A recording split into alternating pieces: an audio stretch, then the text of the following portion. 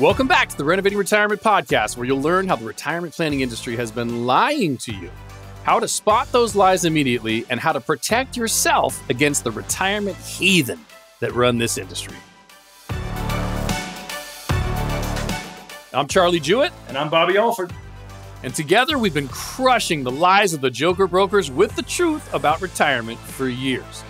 And you probably want to stay tuned because, oh no, we think we're about to have another episode.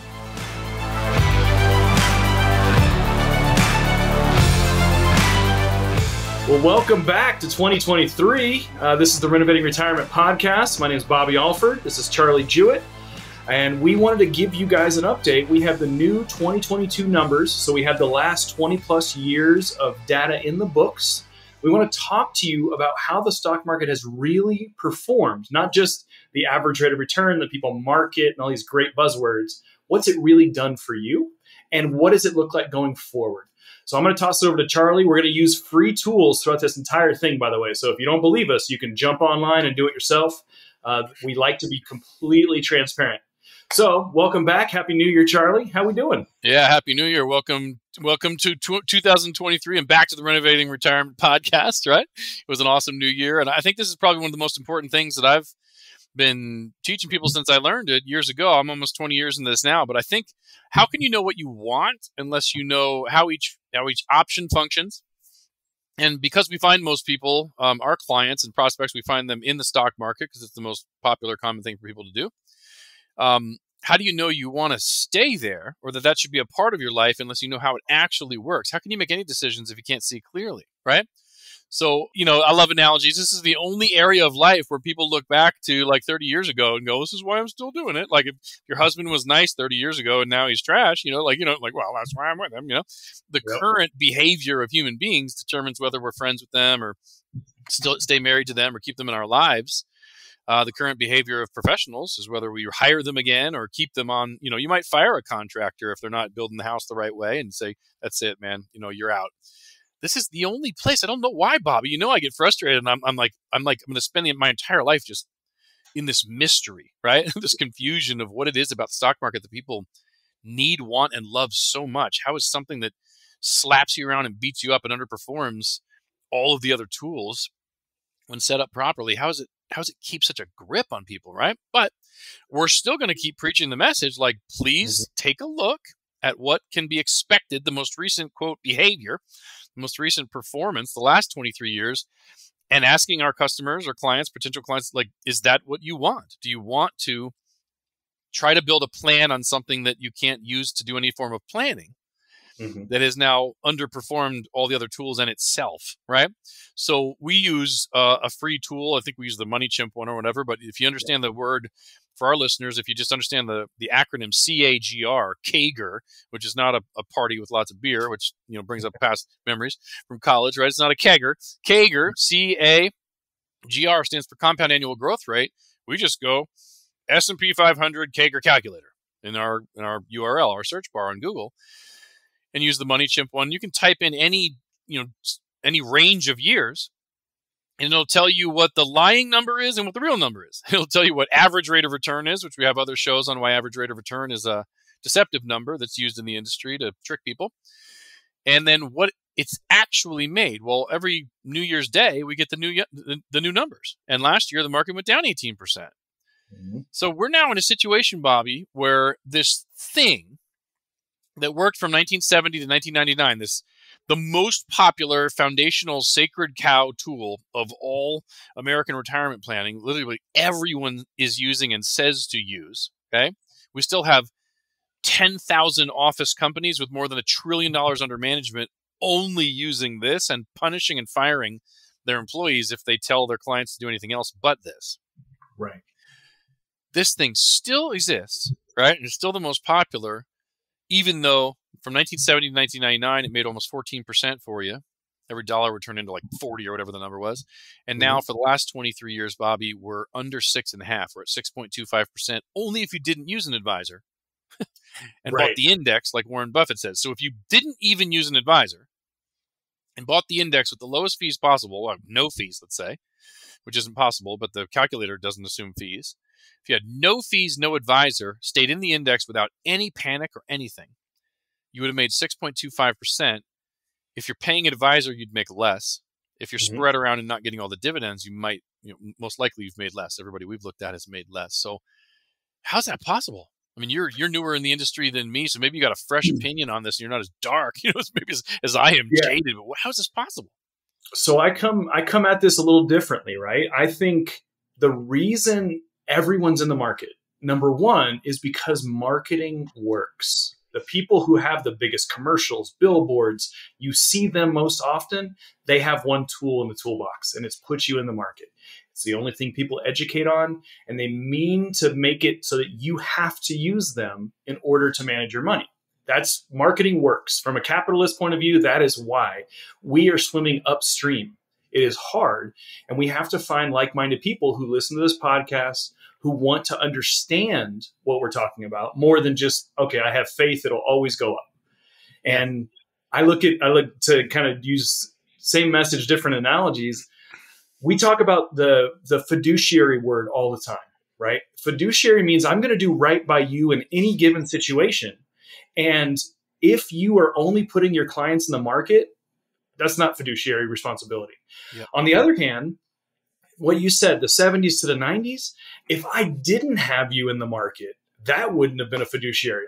These things change, right? If you're making 14% or whatever crazy number it was in the late couple decades, if you're making that on your stock market investment, I would be unethical to not put you in that market. Right. But now to stay in there, you always joke, I don't care what the weather was like in the 90s. I care what the weather's like today. Exactly. Right. Yeah. So if the market has changed so dramatically, we had a huge recession, the '01 stuff. Then we had the housing crisis. Now we're going through another one. We'll name it later, but we're going to have another recession. So if the market has been so volatile in the last 20 years, what's it really gotten you? And that's what the numbers we're going to talk about have. And I couldn't imagine, you use the husband analogy, if you're in a bad marriage now, but 30 years ago he was amazing, you would think to get out. Yeah. I couldn't imagine the Thigh Master or Zumba being popular nowadays, but that was huge in the 80s and 90s. Yep. And so if someone's telling you, hey, just use the Thigh Master, you're going to lose weight, they're not being responsible with their advice. I'm not supposed to go to Zumba class anymore? I have to cancel that? Well, you don't have to. Hey, everybody's got their own thing. I'm not going to hear something weird. Of all the weird things you've ever heard from me, I actually took a private class once. I was the only client from the oldest Zumba instructor in the world. I went to you remember my 5-day fasting retreat where I didn't eat before Arizona? I went to a 5-day fasting retreat, and the lady that ran the retreat was like 83 or 80. I don't know how old she was. She was recognized as the oldest Zumba instructor in the world. And I think I told you back then, it was just me standing behind her, trying to look in the right places as we did this Zumba class. Just the two of us. Oh, just the two of us. Yeah, weird information from Charlie Jewett. So, I mean, we can show the picture here in a minute, but people that have been listening to the show, if you're brand new to the show and this is your first episode, this is kind of what we do, is say, no, let's see clearly and see the truth. This is, tell a lie, what is it, loud enough and long enough, and people will believe it, right? Was that Hitler? P.T. Barnum, the biggest P.T. Barnum, the biggest lies are the easiest. I say Hitler. Well, close. I mean, totally in two different worlds. Tell a lie long enough, loud enough. Yep. And people will start to believe it. The only information people have access to is what's available to be found. Nobody knows the truth. They know what's advertised. They know what's placed in front of them. Why don't I watch the news? Because I'd suck my thumb and cry mommy every night thinking the world was going to come to an end. I can't handle the news. You know what I mean? They always tell me I'm about to die and the dollar's not going to be the world currency and China's taking over and everybody sucks and you got 3 minutes to live and then you're going to be murdered by the serial killer in your town. Can't handle it, right? But that's the only information. If that's the only information you let in, you have no way of knowing anything else. You have to go looking outside of that, right? So this podcast has always been, the goal has always been a source for, I said the fountain of truth. I said that earlier today, the fountain of truth, right? Where do you get your information besides people that are paying to put it in front of you? And I Yeah, guess we and pay to for be the funds. fair, like what we are talking about is very contrarian, right? The vast majority of the populace just throws their money in the market because of employers or whatever they've been taught. And a lot of the things that we try to help people unlearn by just shedding light on things is their parents didn't know, most likely. Like I always say, if you don't come from millionaires, millionaires have to come from you. And sometimes with our Nice. clients, it's very difficult conversation to help them unlearn things, right? Because if we're the one voice they've ever heard say, don't be in the market, then we sound like quackbots, right? Because Yeah. they're like, well, everybody else and their dog is doing it. Their dog has an IRA. Everybody else is doing it. And why wouldn't I? Right? Yeah. Yeah. And maybe the question we'll start asking in our, when we meet with clients, prospective clients, is pretty much everybody's in the market. Let's have a conversation about what the market is and what it does and what you can expect in the future. And then, is it fair for me to ask you, do you want to follow everybody? Is this an area in your life where you want to do what everyone is doing? Like most people in the United States are in debt. Most people in the United States are obese. Most people get divorced. Like this is the only area in humans, for some reason, or at least Americans, the only area where they go, I really want to be average and follow the crowd. And I don't Right. know why. I don't know why. So it's a call. We're preaching, like America's retirement evangelist, Charlie Jewett, blah, blah, blah, blah, right? I'm trying to wake people up to say, maybe you want to make your own decisions based on reality, based on data. Financial advising and financial decisions are numerical. Like a bigger account generally is going to be better. Yep. If the income is bigger also, more income is better than less income. Less taxes generally is going to be less than more taxes. Longer income is better than shorter income. Guaranteed is better than not. Like we know what the client wants before we meet them. Mm-hmm. They have trouble buying it. I will say that comfortably after 20 years, that everyone who has met me, no, there's one guy who didn't. One guy was worth $110 million, and I gave him my entire pitch. We can optimize everything in life and make your life better and shore up the mistakes. And he's like, I don't care. I just want to paint. I just want to sit and look at the ocean and paint. Well, if you're worth $110 million, maybe there are no mistakes, right? But everybody else, regular folks who have a certain amount of money that is either just enough, a little bit over, or just under, most Americans, like the everyday person that needs to live off of their assets, has always told me. They've always told me, that's what I want. I want my income to last forever. I'd prefer no losses to losses. I'd like more returns instead of lower returns. I'd like to pay less taxes. And then when presented with the fact that means you can't put 100% of the dollars in your life in the stock market and just cross your fingers, they go into spasms. Yeah. I find the biggest roadblock for people seems to be exactly what you just said.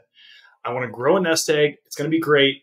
And then the finish line has never been thought through with our clients, right? Like I grow my nest egg, and if I have a bajillion dollars, that's a real number. If I had a bajillion dollar retirement, I would have a great retirement. But if taxes went to 99.9%, you might not, right? So we have different conversations with them, but turning a nest egg into income seems to be the bottleneck when I meet with clients. That's where people. It's like being 45 years old, still seeing your pediatrician, and every time you go, he's like, "Stop coming." Like I'm a children's doctor, right? You're like, but I just can't change. I can't let go of you. I love you. I don't think it's about my health. It's about this relationship we have. And will you marry me? What? Yep. Why? What? Who would need a broker or a portfolio if all the guaranteed income they need to retire hasn't been funded yet? Yeah. Like, what dollar in your life can you risk going up and down, performing well or not well, if you haven't solved the problem of when I stop working, here's how I pay my bills? The in-case account, income accounts, increase accounts are funded in order on purpose. Yep. The problem is, with my philosophy, people don't like it because it calls them to a change that apparently they feel uncomfortable with, is until you've funded your in-case account, your emergency fund, until you've funded your income account, until you've created, either earned the pension or created. By the way, if you know now you have a pension and you ignore the fact that sometimes pensions can go away if they're not managed with insurance companies, but if they're managed privately. But if you have a pension that's so big you will never need your assets for income, I feel a little bit differently about that. You want to go gamble all your money and everything. By the way, no one's ever needed an account or assets to have income. You're free to work until you drop dead. Like this retirement thing is very American. It's a luxury choice. You know what I mean? Yep. Matter of fact, you could all retire right now and go live in the woods, or on the amount of money you have, live in a much smaller house, or live in a different country. Nobody's a slave. We work out of a beautiful choice of freedom in the land of the free.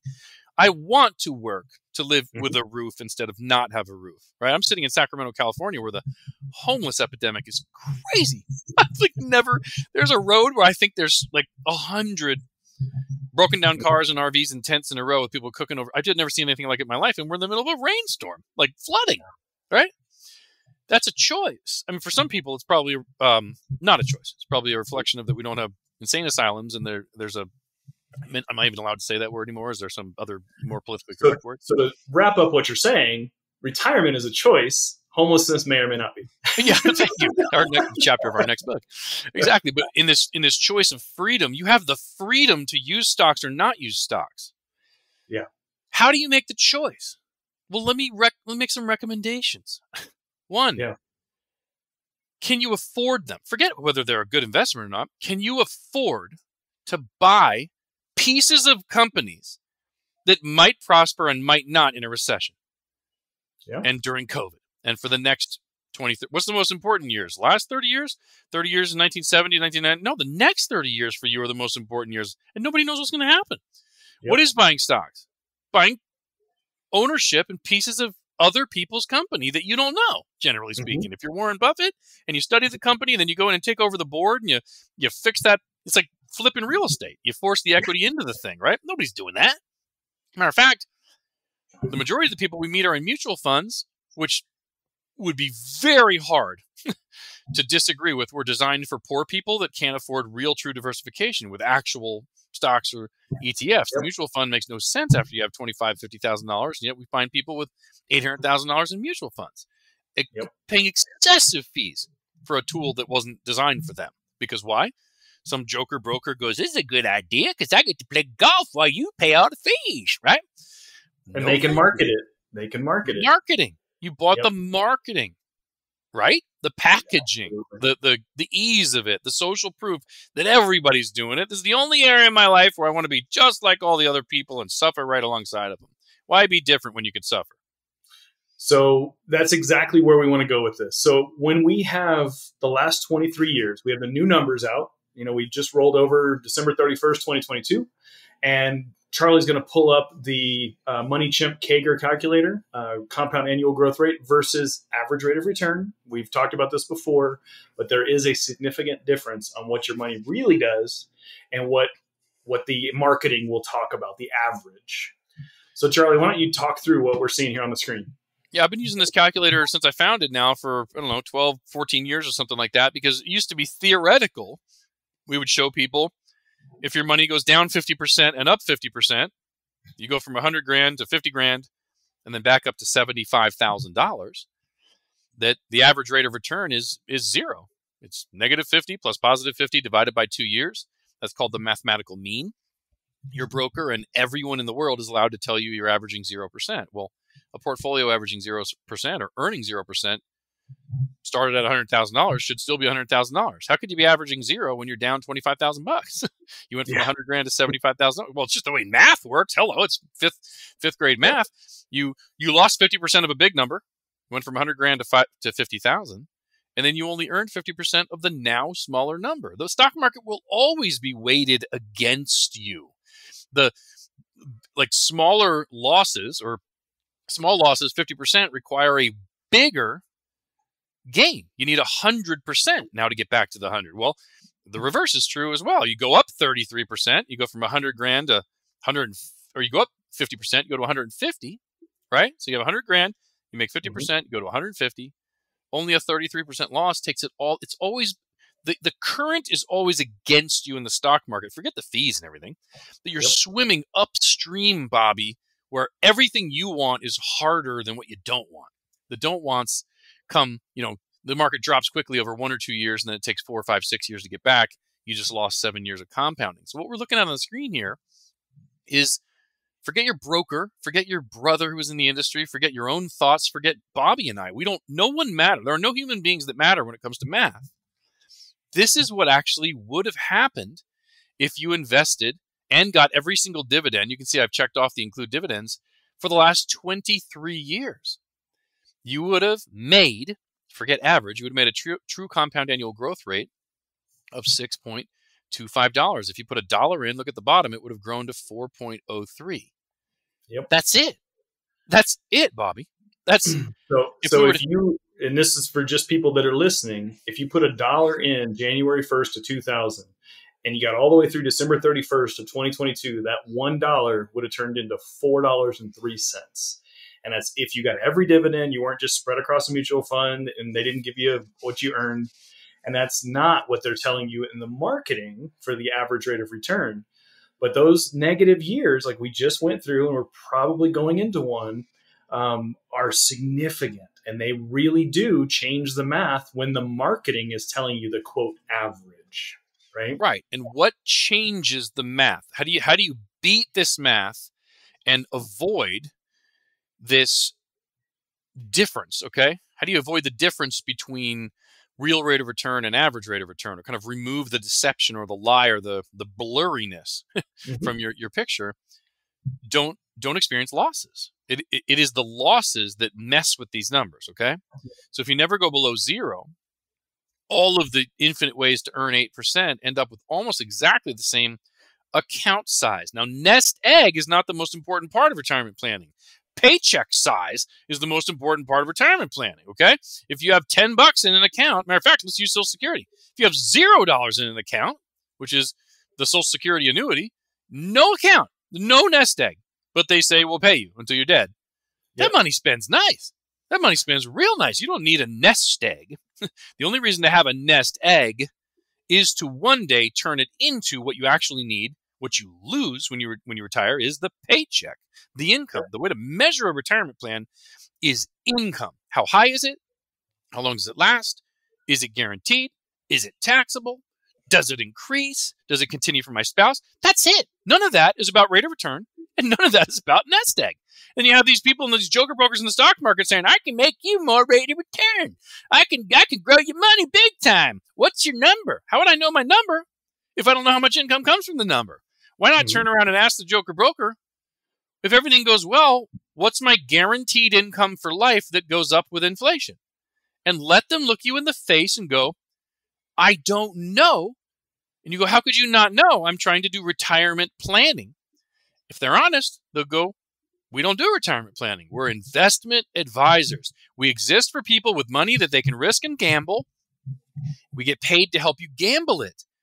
If you're strong, you go, well, I don't need you in my life because I don't have money that I can lose unless I know the money I have. I mean, there are people, Bobby, I've met 4 in the last week, right, that have enough money where only 30, 40, 50% of it, they can buy their guaranteed income for life. It is a purchase. It is not an investment. All investments have risk, which means you can't plan on them. It is a purchase. You purchase your income with the money left over. Of course, we meet people that have enough. The general 40, 50-year-old who's trying to retire one day with all their money in the stock market is just taking so much risk. And let's add on top of this, just for fun, right? Ice cream's better with some stuff on top, some whipped cream and nuts and a cherry, right? It's not necessary, but I like it better with some stuff. Let's throw on some toppings. The safe investments that don't go below zero, that have the real math, have earned more than the risky one. For the last 23 years, if you'd put the money in the safe stuff, your nest egg, the thing your broker's promising you, would have been done better without the broker, without the risk, and without the fees. How about that? How do you like them apples? Yeah. What this flies in the face of everything that people are taught, which is why we're putting this together, right? Compound annual growth is the most important number, not an average BS number where they're saying, we've lost you a lot of money, but the average is positive. Woohoo! That's not what we're talking about. We want you to build it and think about things this way. Now, we have all sorts of clients. If you're a military veteran, first responder, you have a pension like me, then we're a little different, right? We will forever be tied to that pension, but it also helps with all of the other assets in our life to prop them up. We have a floor of a pension, right? So the way you and I think about things is let's cover what you need or want, and then we can gamble with the rest of it, right? We can manage money. We do all those things, but it comes down to what will put you, the client, in your individual situation in the best position. Yeah, exactly. So we'll cover some more things. We'll get more podcasts out here coming up because we've got a lot of interesting things in our mind that we want to put out. But at least for today, just know as you make your decisions, like if you think the stock market is a wise choice for you because you have so many pensions, you're going to be okay, or you've already funded your guaranteed retirement income, just know what it earns as you're choosing to whether I should invest in this or not. The number's 6.25% if you didn't use an advisor, didn't pay any fees, and got every single dividend. You just were in the index for 23 years. Everything you add on top of that, like a broker, a managed person, a fee, probably takes it down. Not getting dividends, you throw in mutual funds and things like that, takes it down where you're below. Bobby, 5-year fixed annuities are paying 5.6 right now, guaranteed. Yeah. If we have one more year of down, if the market drops again and we have 24 years to measure, we could have a 24-year average of the market lower than the safest probably investment on the planet of fixed annuity with insurance companies where we've never lost one, didn't even lose one during the Depression. That's crazy that people are still taking the risk. And not only that, it's funny to talk to our clients and hear them talk about, oh my goodness, did you see how far down it went? The recovery years are going to be amazing because they didn't lose. They just got to ride it down, keep their nest egg the same. And then when it recovers, they kill it. You never lose money. Yeah, I'll speak direct to my parents. They got 24% 2 years ago. Last year, everybody lost. And now they're reset with that great 24% bump. And now they get to take the climb if it recovers this year. Everybody lost, but they stayed the same. They stayed the same because they chose that high water mark, like don't ever take me below zero and mess up my math, which means their account's as big as it's ever been when the market recovers, which it always eventually recovers, and they grow from the highest it's ever been. There's never a recovery. Yep. No, and our clients understand what we're saying there. We're still going to have money in the market if they want it. At this time, we're not advising a lot of people being in the market, but if they want it and all their other areas are covered, sure, take a flyer on something you want to do and we'll help you do that. Yep. But it's not necessary right now. The losses hurt way more than the growth helps when you are close to retirement. Period. End of story. So get in touch. If you didn't know the alternatives have been beating the market, or you don't know what else is out there, if you decided I don't want this, I actually do want income, get in touch. Charlie at renovatingretirement.com, Charlie at renovatingretirement.com. Just reach out and say, Charlie, heard your show. What do we do? Right?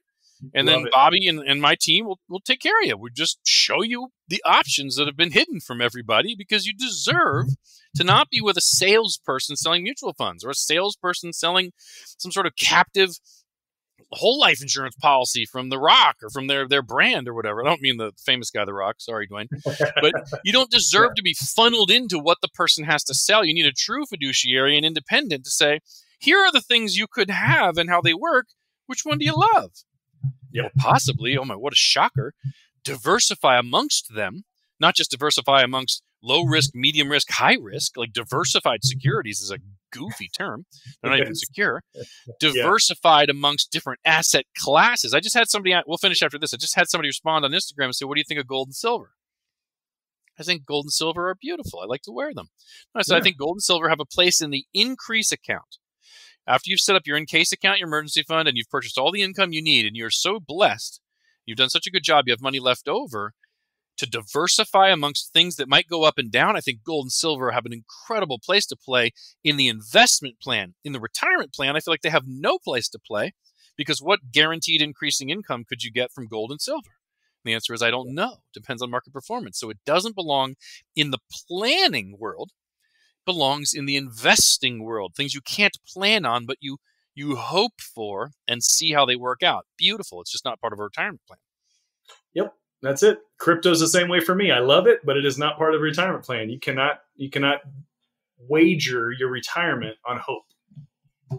Exactly. All right. Well, thank you guys. Welcome to 2023. We're going to have more of these episodes coming out soon. And if you want, reach out, renovatingretirement.com. We have some webinars, resources up there. And you can always reach out to Charlie at Renovating Retirement. We'll talk to you soon. Happy New Year. Happy New Year.